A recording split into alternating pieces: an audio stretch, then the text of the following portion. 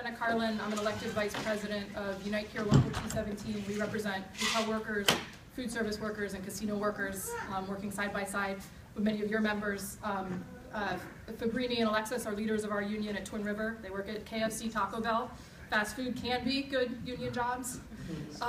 Jonah is a worker at the Hilton Hotel downtown, like you all, fighting for a good job. And Adrian was fired for fighting to form her union, or a fair process to form a union at the Hilton Hotel downtown.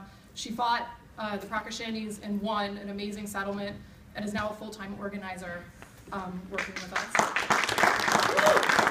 And Heather has just joined our team from Boston. She was a leader of hotel workers in Boston for many years and has now come to Rhode Island to join our fight here.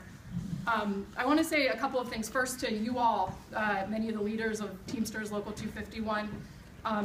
As a fellow labor leader, knowing that workers are literally being crushed, not just in Rhode Island, but across the country, I see your fight at Rhode Island Hospital as you are going on offense, mobilizing, honestly doing what's never been done before, as far as I know the history of your hospital, and the number of workers you all are mobilizing as one of the most important fights, not just in Rhode Island, but in the entire Northeast, if not the country, about the future of good jobs in our country. And so just like you stood with us at the Hilton and the Renaissance, we will continue to stand with you all, because your fight is, all fights are important, but I really believe your fight is that important.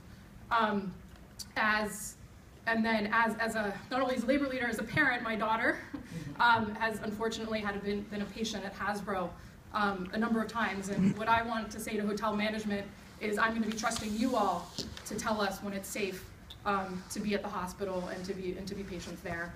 You all are reasonable people. You're fighting for the right things, and it's your word that I trust on when it's safe to be at the hospital.